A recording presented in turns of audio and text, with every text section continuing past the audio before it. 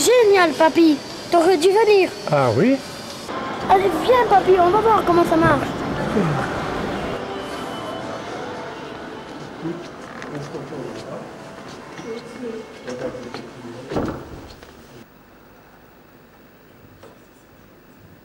En 1895, un train apparaissait à l'écran. Le cinéma en est resté muet pendant longtemps. Aujourd'hui, les fauteuils bougent au rythme du film, c'est le cinéma dynamique.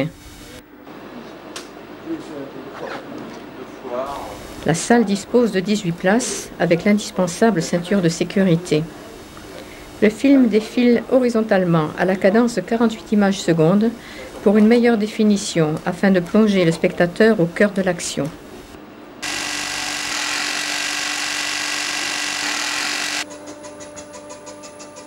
L'ensemble est géré par ordinateur.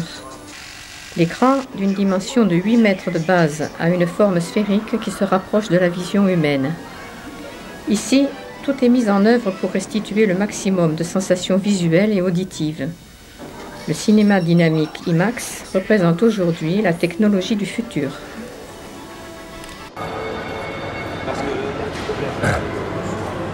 Tu sais que le cinéma fête ses 100 ans.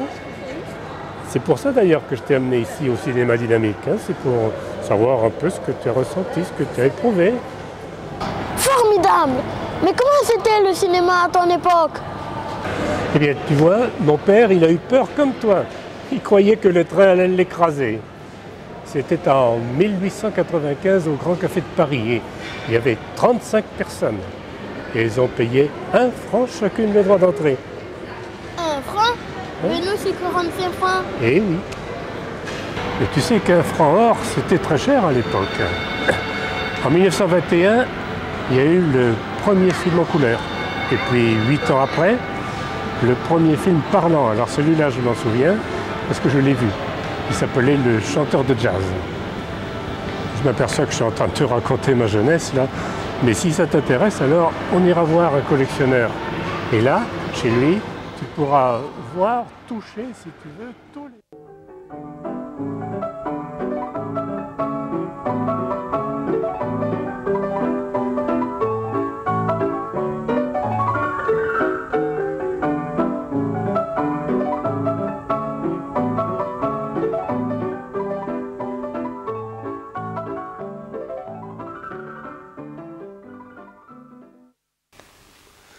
Alors tu vois celui-là, c'est le fameux pâté Bobby qui est sorti en 1924.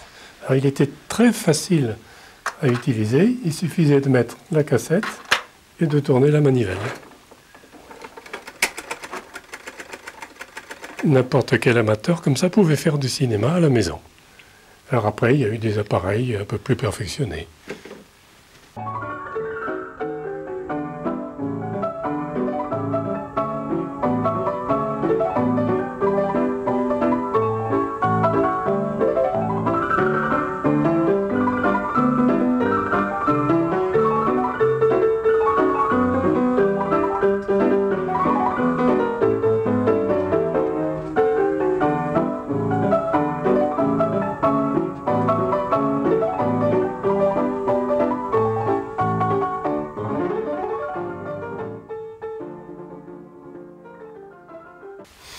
Alors celui-là, toi, c'est un appareil professionnel en 35 mm muet. Il était utilisé dans des salles moyennes. Il doit dater à peu près de 1930 et à l'époque, tu vois, on éclairait avec une lampe à arc, une lampe à charbon. Alors sur toutes ces étagères, ce sont des bobines de film, mais du 16 mm. Ici, il y a du muet, là-bas, ils sont sonorisés, et dans les films sonorisés, il y en a en noir et blanc, et il y en a en couleur. Alors chaque bobine fait à peu près 50 minutes, ce qui fait que pour un film, il faut au moins 2 bobines.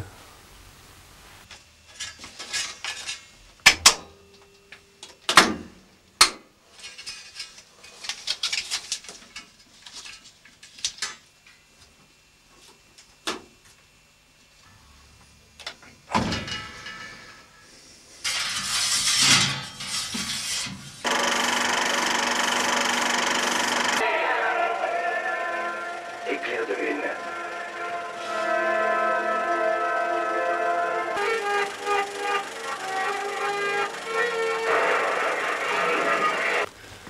J'ai l'impression que ça t'intéresse, hein?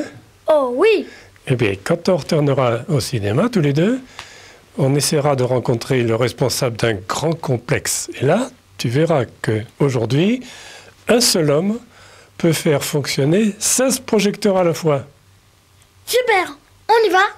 Oui, ah ben, on ira, mais attends qu'il y ait quand même un bon film, hein.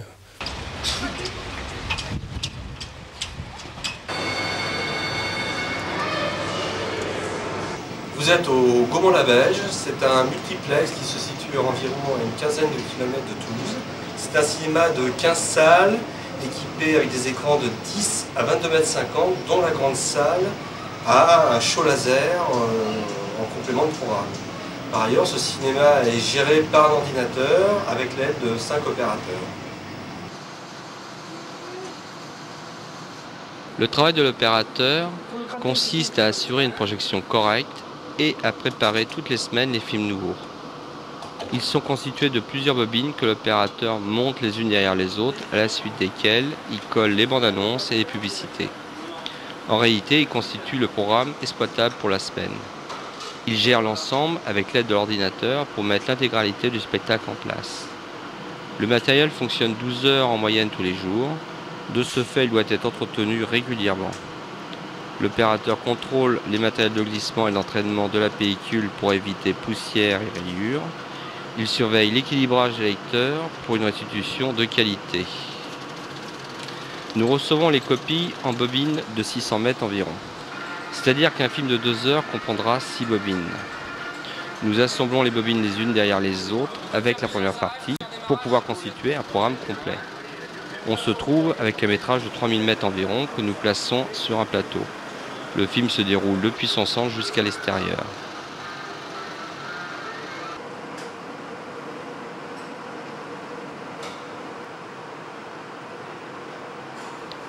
La lampe arc n'est plus utilisée. Ici, elle est remplacée par des lampeaux xénon de 4000 à 7000 watts. Leur durée de vie va de 500 à 1000 heures pour les grosses puissances et leur prix entre 10 et 15 000 francs. Le matériel utilisé aujourd'hui est très performant, mais fabriqué à peu d'exemplaires, d'où un prix relativement élevé, à savoir près d'1 million de francs pour l'équipement complet d'une cabine. Aujourd'hui, le chanteur de jazz peut passer sans problème dans les cabines du Gaumont Labège.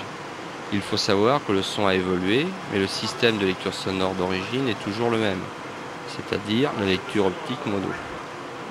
Parallèlement à cela, d'autres formes de lecture sonore ont été créées. Le magnétique avec la stéréo en 1953, la réduction de bruit avec l'ambiophonie pour le Dolby en 1976, enfin le numérique en 1992 qui améliore ce dernier système. Le cinéma a débuté par une image carrée, la télévision a fait que son image s'est élargie, ce fut le cinémascope. Aujourd'hui, nous projetons les films avec des écrans de 20 à 22 mètres de base, avec une image toujours plus belle.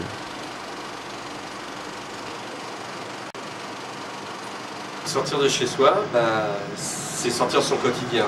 On est chez soi, devant la télé, devant son fauteuil, avec son verre de rhum, n'importe quoi. Le fait de sortir, c'est sortir pour aller au cinéma, c'est d'entrer dans une salle confortable, avec un grand écran, avec le son biophonique. Et là, la magie s'opère complètement. Et si la télé fait des progrès, nous on en fera également. Il ne faut pas oublier que le cinéma, il accentue.